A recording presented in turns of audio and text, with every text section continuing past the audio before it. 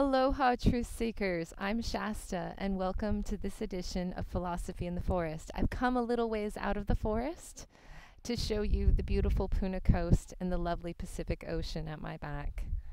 And I'm here to talk a little bit about aesthetics and Friedrich Schiller's The Letter of an Aesthetic Education of Man. And this is actually a letter that Schiller wrote, and it's also an essay that he decided that he should explore, what is taste? What is the point of teaching people about aesthetics? What is the point of cultivating an appreciation for fine art and appreciation for beauty? And Schiller really posited that learning aesthetics and learning to appreciate art helps people to actually operate beyond what's shallow and what are just these basal impulses, and that people, human beings, all of us have this really high potential, and that we can actually evolve into highly rational, very effective and logical people. But we have to be able to develop this will. And the way that we do this is by learning how to balance sense and reason. And this is a state that happens where we establish the boundaries between what we feel and what is rational. And when we do this, we're able to actually develop our intellect and become these more operational people who are more successful because we've found a way to go beyond what's primordial and what's just instinctual, to not just be distracted by that which is beautiful or that which gives us pleasure.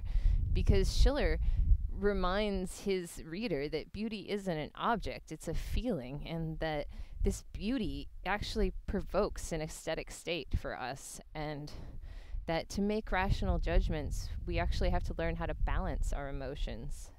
And Schiller proposes that we should have an aesthetic education so that we can sustain the balance between this compulsion towards that sensual pleasure and things that are beautiful to an application of logic and learning how to use logic and reason to discern and have better judgment.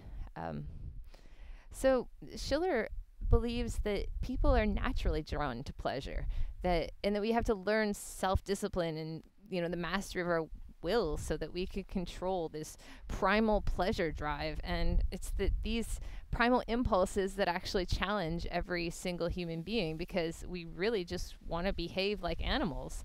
And when we learn how to use our will, that's when human beings, to Schiller, actually develop civilization. So when we use our reason, it's actually one of our most essential or most important, or the thing that highlights the human animal, is maybe this restraint, our ability to not just seek pleasure.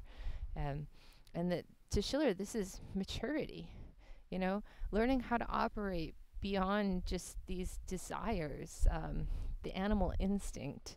It actually gives us this feeling of empowerment, because we've extended our intellectual capacity by learning how to operate our willpower, and that we become something closer to that which is truly human, which is this discerning, thinking animal that, to Schiller, has this ability to be reasonable and to control its impulses. And the moment that we become these logical, reasonable people who are able to navigate our desires, the closer we have a better relationship actually to that which is beautiful, because we've developed restraint. And so Schiller really recognizes this idea that humans are motivated by desire, and that desire fuels our lives, and that we are just experiencing sensations, pleasure, pain. But to Schiller, still agrees that beauty is a real fundamental component of that which is the natural world, that the natural world is beautiful. And we as humans, and maybe all mammals, are mesmerized by beautiful things. I don't know that Schiller would include all mammals, but I may include that myself. And to Schiller, and maybe some of his other contemporaries, the experience of beauty brings us to this heavenly state of grace. So there's still this idea of witnessing beauty that brings us closer to something that's divine, because nature itself is beautiful, and beauty is so pervasive across all of Earth and across all of creation that all that we can do is simply comprehend and try to comprehend and grasp that which is beautiful. And we are so attracted to beautiful things that this can create so much tension that it can override our capacity to think logically. And to Schiller, the purpose of education is actually to help us to control these impulses and to not just be like moths attracted to that which is this beautiful flame. And there's almost like a rapturous aura that surrounds beautiful things, and it provokes us to this aesthetic state that's beyond reason, where we just act on impulses. And every human is born with this capacity to recognize all of these beautiful things, and that it gives us so much joy. To Schiller, every time that we experience beautiful things, we have this like irrational pleasure, and that when our psyche is confronted by beautiful things, to Schiller, we lose it. We're not able to control ourselves because beauty is so overwhelming. And it's the learning how to manage and make rational decisions in spite of this overwhelmingly beautiful world that makes us a more philosophical, more educated human being.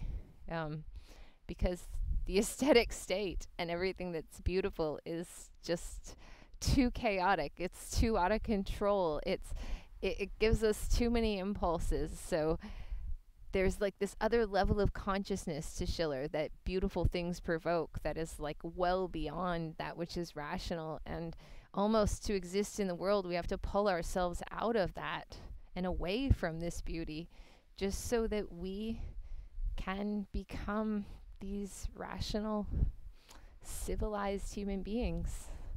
So thank you so much for joining me at the Forest Edge, and have a wonderful night. Aloha.